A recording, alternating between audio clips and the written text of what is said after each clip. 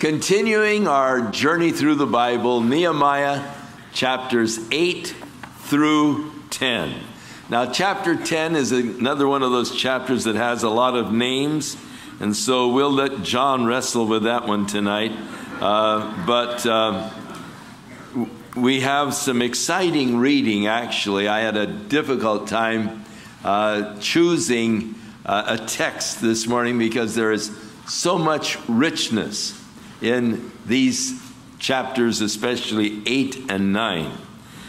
But we did sort of settle down on chapter 9 as Nehemiah, in his prayer, speaks of the character and the nature of God. Now, many times people make a mistake in thinking that the Bible reveals two different gods. I've heard people say, well, I like the God of the New Testament. He is such a loving and forgiving and compassionate God. I like the God of the New Testament. But we read stories such as Noah and the flood and the destruction of Sodom and Gomorrah and other events like this in the Old Testament. And people say, well, I really don't care too much for the God of the Old Testament, you know, that God of judgment and the God that brought destruction upon the wicked and the evil. In reality, there's only one God. And there are the two aspects, you might say, of the one God. There is that side of God that is compassionate, that is merciful, that is gracious, that is long-suffering, that is slow to anger. But he is the same God who is a righteous God, who is a just God. And because of his righteousness, he must bring judgment upon the guilty. And so the Old Testament does reveal a compassionate, loving, merciful God. When God first revealed himself to Moses, the Lord revealed himself as Jehovah God, merciful and gracious, long-suffering, abundant in goodness and truth, keeping mercy for thousands and forgiving the iniquity and the transgressions and sins. Now, the Bible purports to be a revelation of God to man. God revealing himself to man.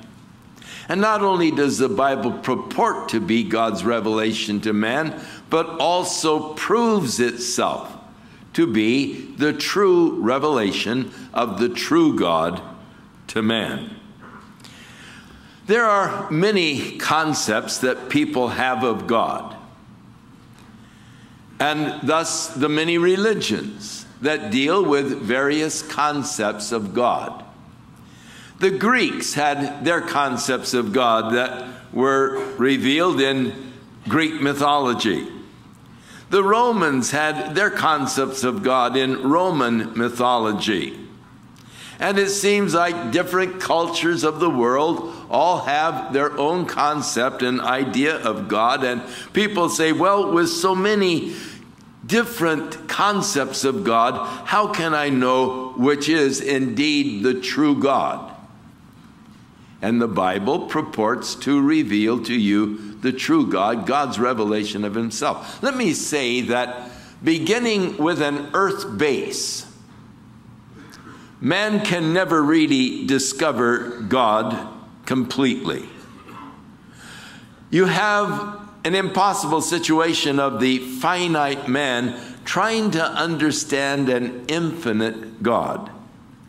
And so as man creates his concepts of God, it is really an enlargement of the man himself. It starts out with the premise, if I were God, this is what I would be like. This is what I would do. This is how I would be if I were God. And so we take our own concept and we project ourselves out to this immensity, and we worship that as my God. But if you will draw the lines back from this concept that a man has created of God, you will, as you come to the place of convergence, you will find the man himself, and you will realize that his God is only an enlargement of himself. David recognized that when men made gods, they made gods like themselves. He was contrasting. He said, why should the heathen now say, where is now your God? He said, our God's in the heaven. He's done what he pleases. But their gods, oh, they are silver or gold. They are made out of wood. They have eyes, but the eyes can't see. They have ears, but the ears can't hear. They have feet, but the feet can't walk. Mouths they have, but they can't speak. In other words, David is recognizing that men have made their gods, but they've made their gods like themselves. They've put eyes on their little idols because they have eyes, noses because they have noses, feet because they have feet. But when a man makes a god, though it is a projection of himself, it is inferior to himself, because the feet that I've carved on my little god can't walk. The eyes that I've carved can't see. The ears that I've carved can't hear. And so he sees how that man makes his gods rather than accepting the true God who has revealed himself to man in the scriptures. Job said, "Can you by searching discover God? Can you gain a perfect understanding of the Almighty?" And the answer is obviously no. David said, "The Lord looked down from heaven upon the children of man to see if there was any who understood. But the Lord said he found none. There is none righteous, no, not one." As God revealed himself to Moses, merciful, gracious, long-suffering, abundant in goodness and truth, that doesn't sound like a vengeful God just anxious to destroy the disobedient. Make no mistake, though, he is a just God, and yet he is so long-suffering.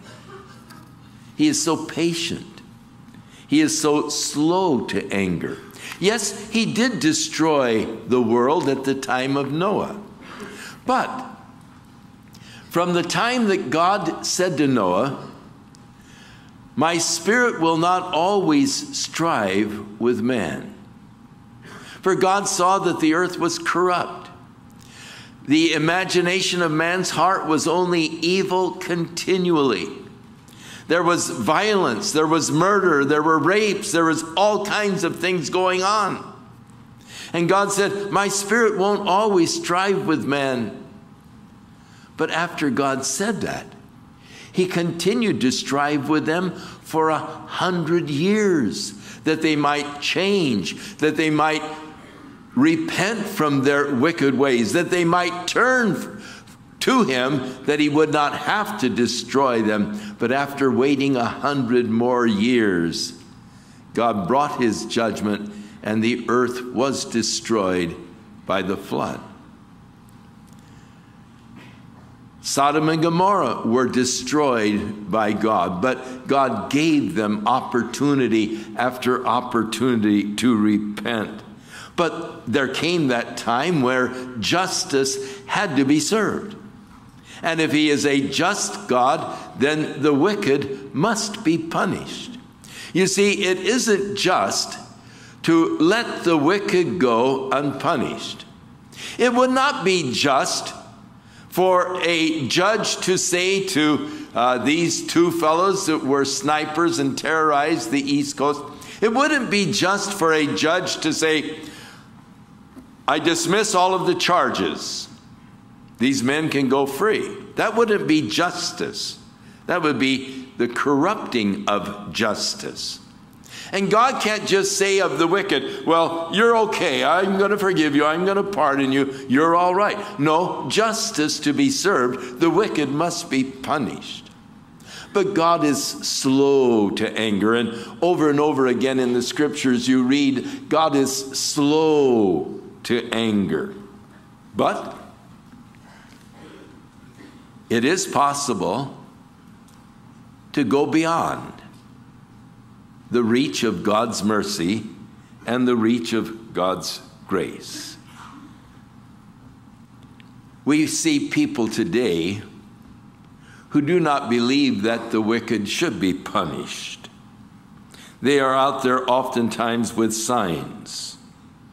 But why would a person hold up signs and defend the wicked and the punishment that has been meted out by the courts upon the wicked? Why would they do that? Well, I think there are two reasons. First of all, they're nuts. And secondly, they are wicked. And because they are wicked, they don't believe that the wicked should be punished. God said in Job, chapter 40, verse 8, will you disannul my judgment? Will you condemn me that you might appear to be righteous? And there are people that do that. They say, well, how can a God of love, bring judgment and so forth? And they are sort of saying, I am really more righteous than God because I wouldn't do that.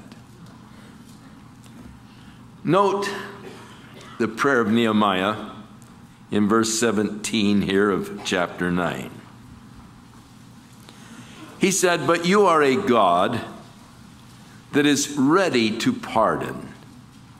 You are gracious and merciful, slow to anger, and of great kindness, and you did not forsake them. Now, what is the context in which Jeremiah declares this wonderful character of God's compassion and grace and mercy and his readiness to pardon? Look at the context, beginning with verse 14. Jeremiah said, you made known unto them, Nehemiah said, you made known unto them your holy Sabbath. Now, the Sabbath was the sign of God's covenant with them. God made a covenant with the nation of Israel. He gave them his laws. And he said, if you will obey these, I will bless you. I will make you prosperous. God said all the wonderful things you can have, and I will do for you if you just keep these commandments. And God said, but if you break them, then this will be the consequence of your breaking these commandments. Now, having given them then the law, he then said, now as a sign of this covenant that I've made, the sign of the covenant of blessings, I'm going to have you keep the Sabbath day holy. And that will be the sign of our covenant. You're keeping the Sabbath day. And so it was the sign of God's covenant with the nation of Israel that if they would keep his law, that they would be blessed. You made known to them your holy Sabbath or your covenant. You made known to them your precepts, your statutes, and the laws by your hand of Moses, your servant. You gave them bread from heaven for their hunger. You brought forth water for them out of the rock when they were thirsty.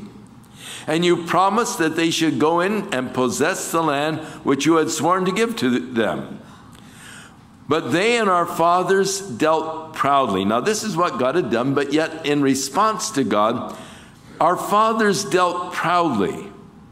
They hardened their necks. They would not listen to your commandments. They refused to obey you, nor pay any attention to the miracles that you did among them. Instead, they hardened their necks, and in their rebellion, they sought to appoint a captain to lead them back to Egypt. But in that context, Jeremiah said of God, there in verse 17, the latter part of that verse. But you are a God who is ready to pardon. In all that they're turning their backs, yet you were ready to pardon. You're gracious, merciful, slow to anger, great kindness, and you did not forsake them. So, did they appreciate the grace, the mercy, the kindness of God? Read on, verse 18. But they greatly provoked God by making a golden calf and worshiping it and declaring that it was the God that delivered them out of Egypt.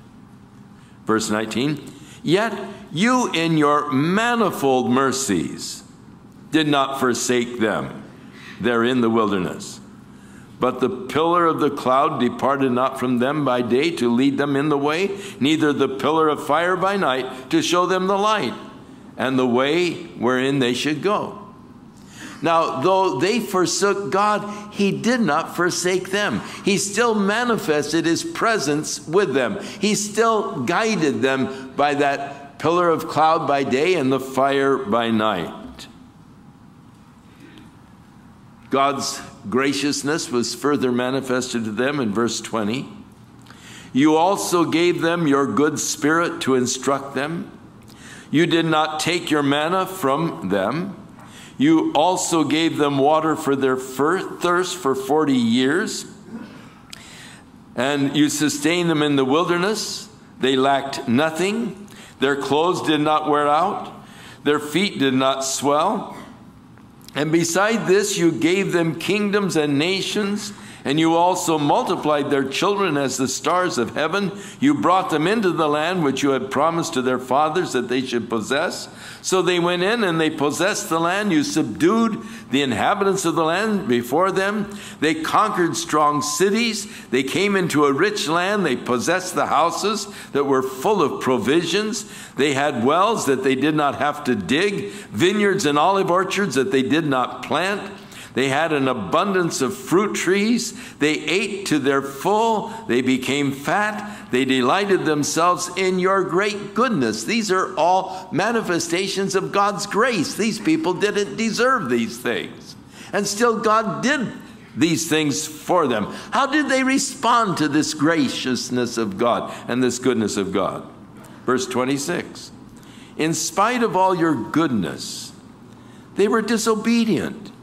They rebelled against you. They rejected your law. And then they killed the prophets which exhorted them to turn back to you. And they did things to provoke you. Therefore, you delivered them into the hands of their enemies who vexed them. But note to the extent that God was gracious and merciful before he brought his judgment.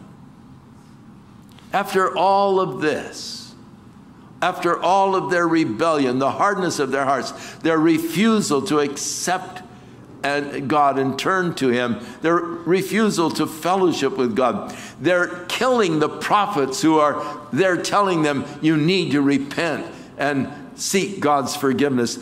They didn't want to hear that. And finally, God gave them over and delivered them to their enemies. But even then, we read that God's mercy and grace were once again manifested. And in the time of trouble, verse 27, when they cried unto you, you heard from heaven, and according to your manifold mercies, you gave them saviors who saved them out of the hand of their enemies. Even now, when finally God's judgment begins, they turned back to God, and God was ready to pardon and to forgive them. But what did the people do then? But after you delivered them, verse 28, they did evil again before you, and therefore you left them in the hand of their enemies who had dominion over them. And yet they returned and cried to you, and you heard from heaven, and many times you delivered them according to your mercies. So this was a repeated thing. They would turn away from God. They would be delivered to their enemies. They would cry unto God, and God would forgive and restore. And then they would turn away from God, and they would go into the captivity, and they would cry unto God, and God would have mercy and restore. This was read the book of Judges again, and you find that this is just a common pattern with these people.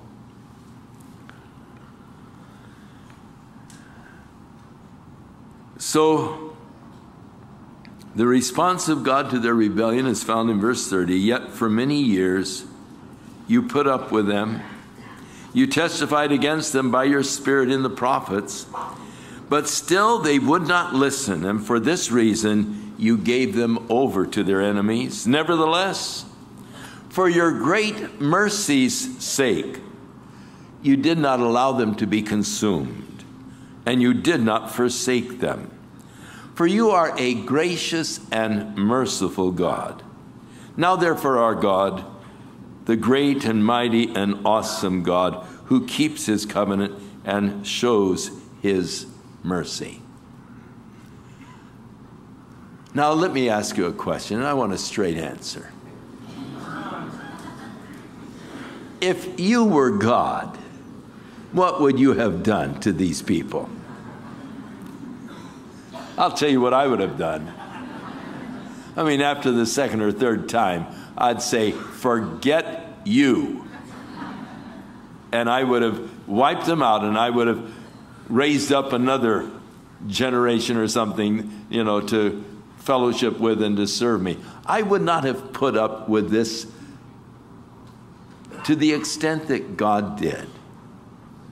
Over and over and over, he showed his mercy. He showed himself to be forgiving, compassionate, merciful. Now remember, this is the God of the Old Testament. We're in the Old Testament. He is a God who is full of compassion, a God who is gracious, a God who is merciful, long-suffering, and slow to anger. Now, note, as Nehemiah does speak of the fact that God ultimately gave them over to their enemies, he puts this judgment of God in the right context. They deserved it because they wouldn't listen to God. They hardened their hearts against God. So this judgment that ultimately came is something that they totally deserved. It's important that you see the judgment of God in the correct context. God is not unrighteous when he sends his judgment upon people. He is totally, in fact, it's interesting. In the book of Revelation, when it tells about this great time of God's wrath and judgment that is coming upon our earth, in the midst of some of the most fierce and fearful kind of judgments of God, there are voices that come forth from the throne of God that say, holy and righteous and true are thy judgments, O Lord.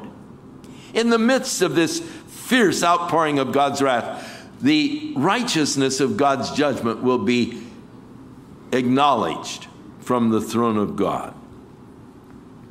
For righteousness to prevail, the wicked must be punished. But I would like to suggest to you that God uses that as the last resort.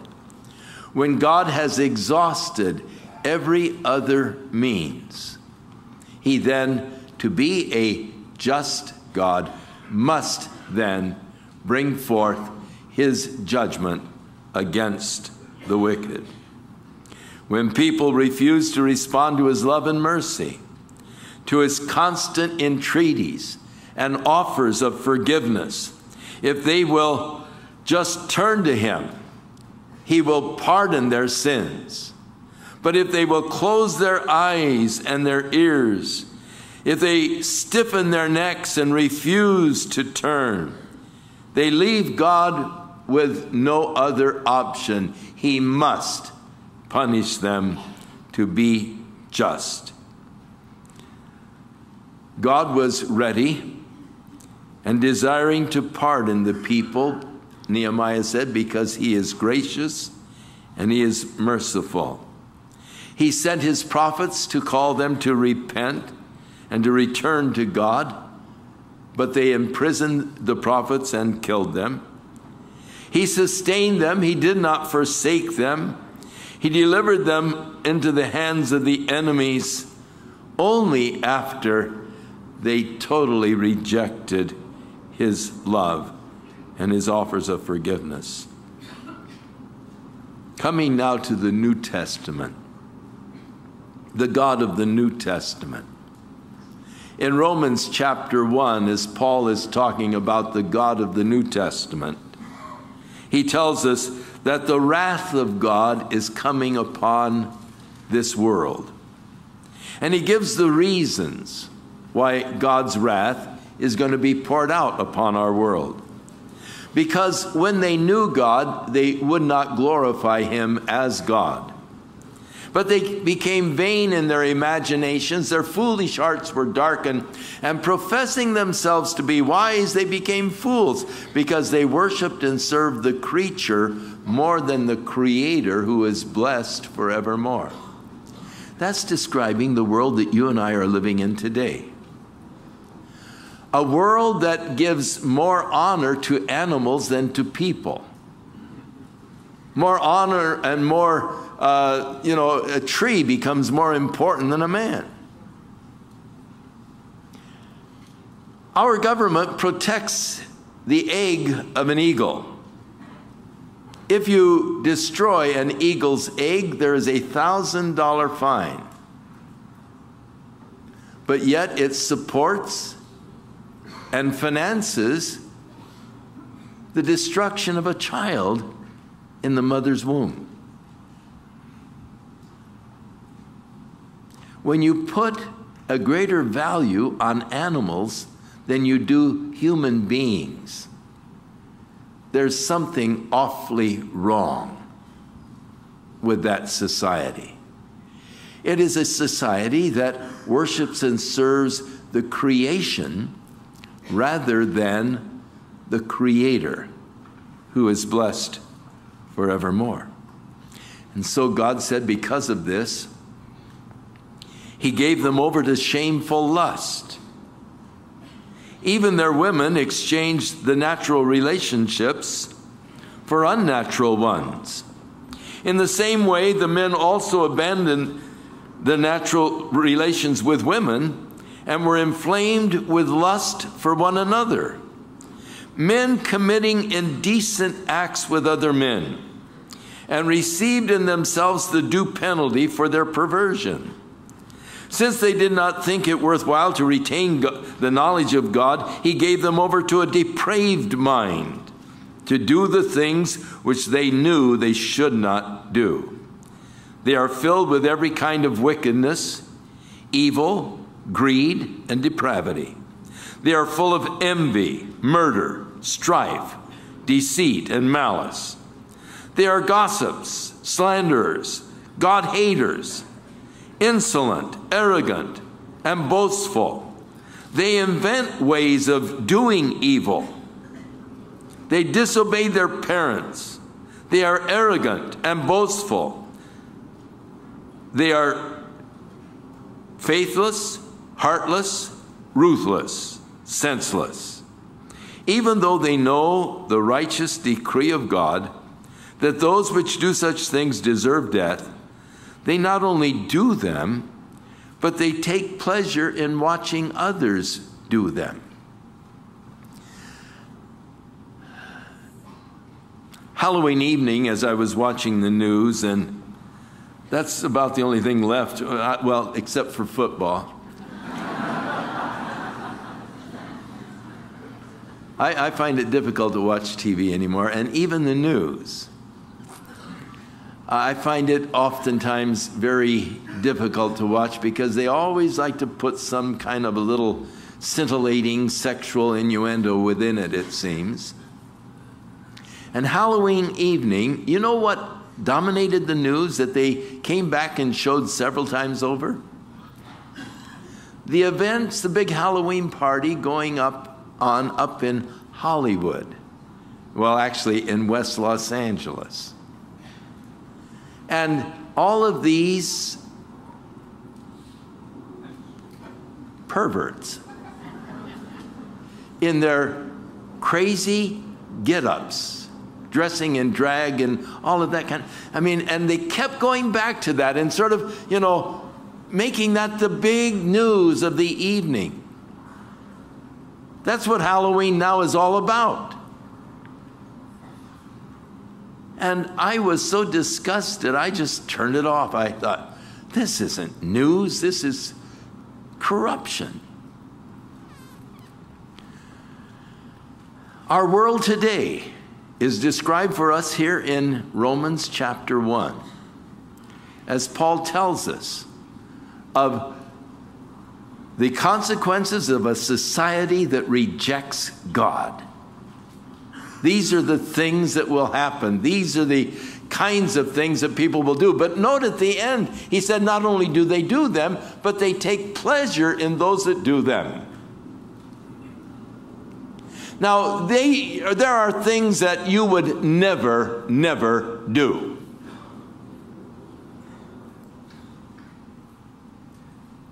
Blowing people apart. And yet, how many times do you watch this being done in movies and they say, well, this is entertainment? Are you entertained by seeing people murdered? Are you entertained by seeing people undress themselves? Are you entertained by watching people commit adultery or fornication? Does that entertain you? If so, then you're in this crowd that Paul is talking about, taking pleasure in those that do them. This society in which we live is ripening for judgment. And as Paul continues into chapter 2, he goes right into chapter 2 and he says, hey, you're inexcusable, oh man. If you're judging these people and yet you in your mind are doing the same thing, you're taking pleasure in them doing it, you're inexcusable. He said, for we are sure that the judgment of God is according to truth against those that will do such things. But do you think that you shall escape the judgment of God? Do you despise the riches of his goodness and his forbearance and long-suffering? Do you not know that the goodness of God was intended to bring you to repentance? But your hardness and impenitent heart is treasuring up unto you wrath in the day of wrath, that the revelation of the righteous judgment of God, who will render to every man according to his deeds. Even as the children of Israel ultimately came to that place where God said, that's enough. And he turned them over to judgment. And he brought his judgment upon them. So we in America have come to that place that God describes for us in Romans chapter 1, where God says, I've given up. I've given them over. And that certain fearful looking forward to the fiery indignation of God's wrath, whereby he will devour his adversaries. That's the God of the New Testament. He is the same God of the Old Testament. He is a God that is full of compassion. He is a gracious God. He's a merciful God. He is long-suffering. He's a God who is very reluctant to forsake his people. But he is also a righteous and just God. One who cannot allow evil to go on unpunished forever. And one day, will bring his righteous judgment upon the world in which we live because of its hardness of heart, the stiffening of the neck, the refusal to change and to live after his commandments. We're getting close. And when God's judgment falls, you will be on one of two sides. Those of who Paul describes in Romans 8, those of whom there is no condemnation, for they are in Christ Jesus, or those who will stand condemned and face the wrath of a loving God who is also a righteous God. God is giving to you again today another opportunity to turn from your sin, to repent. He's been so patient. He's been so merciful. He has been so slow to anger that many times people misinterpret that and think that he's too weak to punish. He's too soft. But they will discover when they've gone too far that the wrath of God will be revealed from heaven from all ungodliness and unrighteousness of men who have been holding the truth of God but still living in unrighteousness. I trust that's not you.